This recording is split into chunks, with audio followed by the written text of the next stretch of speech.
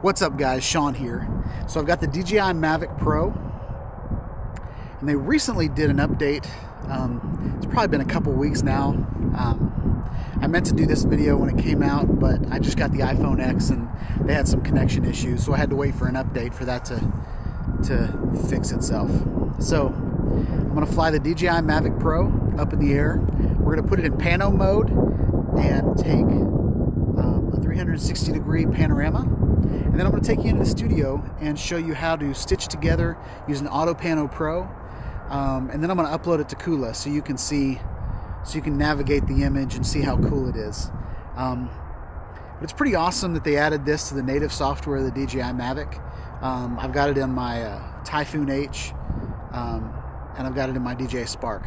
So those are the three drones that I have that does this in the native software. This is the first time I've ever done it with the DJI Mavic Pro.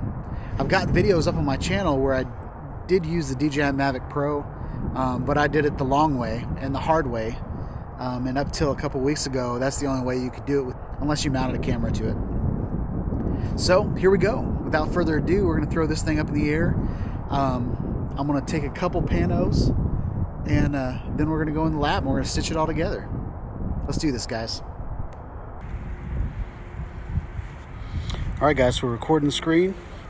So what I've done is I've switched over to photography mode, and then under the settings I've gone to the camera, and then I've clicked on photo, gone to pano and sphere mode. So that's what we're set up in right now. Here we go.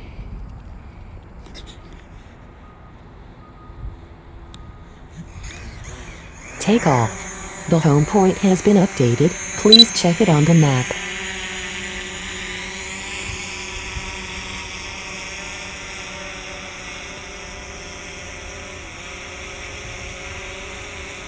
All right, guys, so it's in hover mode. So that means that it lifted up off the ground and it found its home spot.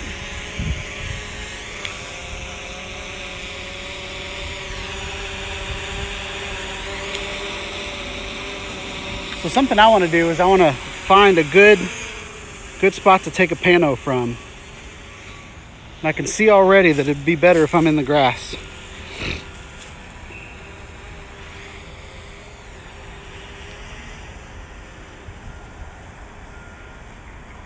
So we're going to pull up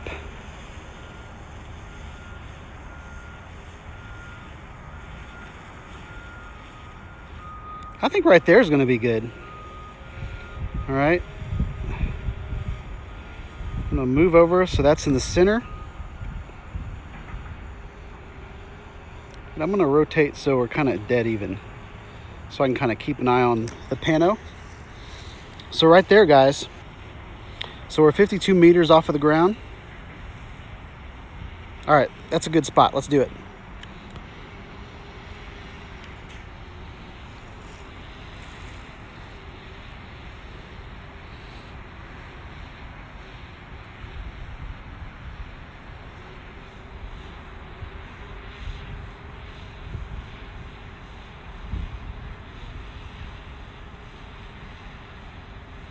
I don't know if you can see this video or not, guys, but it is screaming. It is going so fast.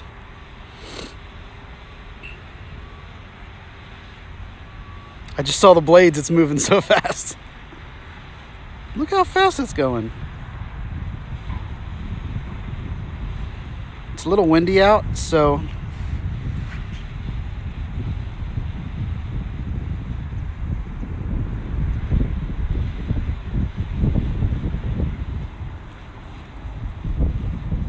it's also really bright, so I'm anxious to see what this does.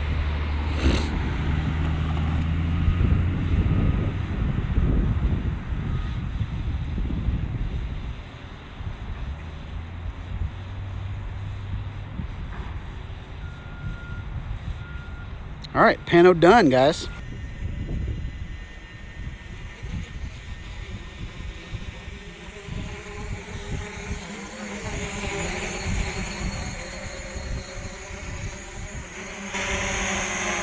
Landing. All right, guys, so I'm here in the SD card that I took out of my Mavic. So we've got the DCIM folder. That's always the images. Just about every camera that you ever have, all your images are in the DCIM folder. And then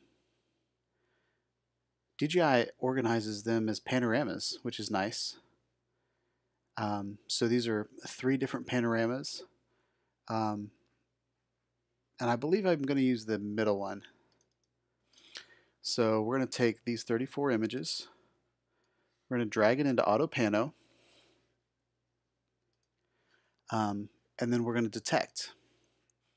And what AutoPano is going to do, you can see in the scroll bar right here, it's going to look at all those different images and figure out where they fit in the puzzle. All right, that was quick. So I'm going to go into the edit mode. This is going to pull up our editor. And I know it looks pretty pixelated right now, but it's first it brings it up in a fast render and then it gets more detailed as it goes. So I'm looking at it right now. It's got the horizon correct. We're only missing about this much of the sky, so that's pretty cool. I'm going to come up here to crop, and I want to crop it at full sphere and hit the green check mark. And what that does is it gives me my 2x1 image, equirectangular. This is the right shape for a full equirectangular image. So then I'm going to take this into Photoshop and I'm going to fix the sky. So we are going to hit the render button, and I always change the width to 8,000, and that makes it 8,000 by 4,000. In order to upload it to the internet and to work with it easily in Photoshop for this demo, I'm going to strip it down to 8,000 by 4,000, and again that's 2:1 ratio. And I'm just going to do it 72 dots per inch, 72 dots per inch. And we're going to throw it on the desktop. This is going to render.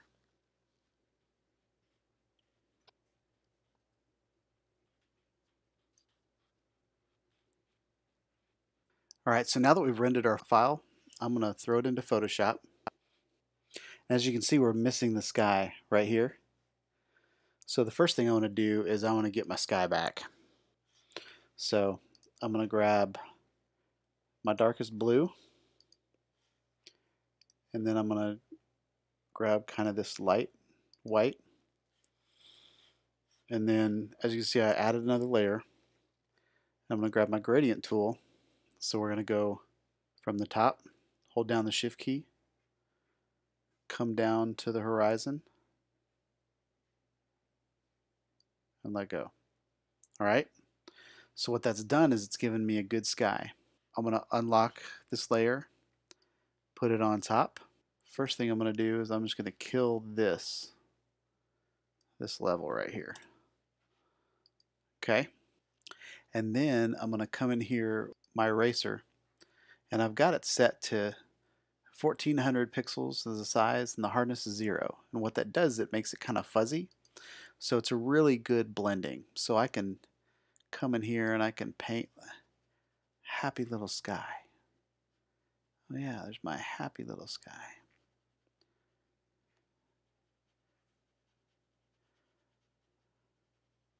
So the next thing we're going to do is we're going to check our seam. Okay, so the next step we need to do, guys, we need to make this one layer. So I'm going to right click on this one, and I'm going to merge down to create one layer. And this layer is selected. Make sure that layer is selected, and you go to 3D, Spherical Panorama, New Panorama Layer from Selected Layer. You're going to go into 3D Workspace, yay. Alright, so now we have our equirectangular. And Photoshop kind of works backwards when you're moving the mouse, but check it out, guys. So there's me. There's one little issue right there with the seam, and I'm definitely going to fix this seam because this is like the focal focal part of the image. This is what the ground right underneath the drone is the most important part. Something that's not as important is the sky, but we got to find our seam. Check that out, guys. That's the only thing we messed up. All right, so that's easy. We're going to come in here and we're going to hit our stamp tool. We're going to grab the sky from here.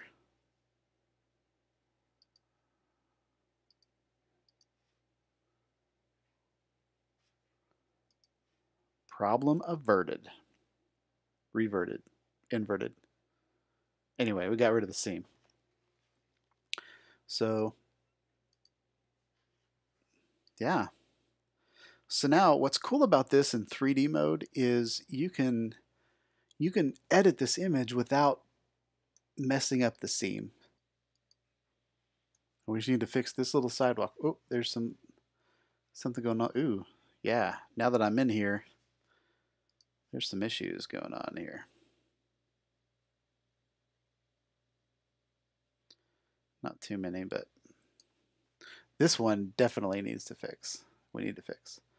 So we're going to come in here, grab my stamp tool, and I'm going to bring it down to like, that's good. So we brought it down to 252.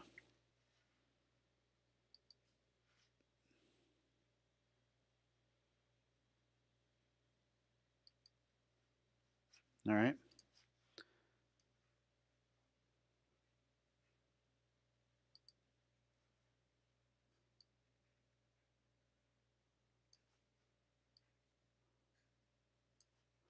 So we used a fuzzy brush. So now, since we used a fuzzy brush, guys, it blends really, really well. We're going to merge that down so it adds it to the layer. By the time we get out here and we look down, if you know where the imperfections were, then you're going to always look at that. But if you didn't know where the imperfection was, then you wouldn't see it.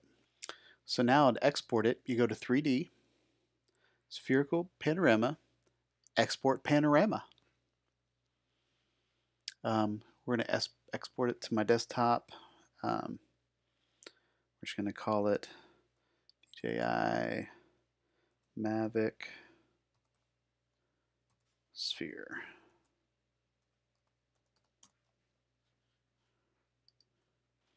Alright guys, so I've just uploaded this to Kuula. I'm going to put a link in the description so you can go over and see what this apartment complex looks like from the air. I thought this was kind of a cool shot. So we've got this kind of curved road right here. We've got a roundabout. This road over here curves around. Then you've got this apartment building that's got some cool geometry going on.